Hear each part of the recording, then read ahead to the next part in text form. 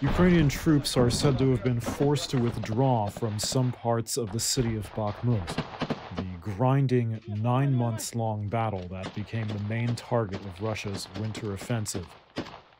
And the Ukrainians have been hit with particularly intense artillery from Russian forces in recent days. That's according to the British military in its daily briefing note on Friday, which said Moscow has, quote, re-energized its assault. This is Chasiv Yar, only 9 miles away from Bakhmut. Ukrainian forces are said to have made orderly withdrawals and still hold western parts of Bakhmut, but face significant resupply issues. Near the city, a Ukrainian artillery commander named Dmitro is telling a Reuters camera crew that the Russians have massed infantry near the front line. His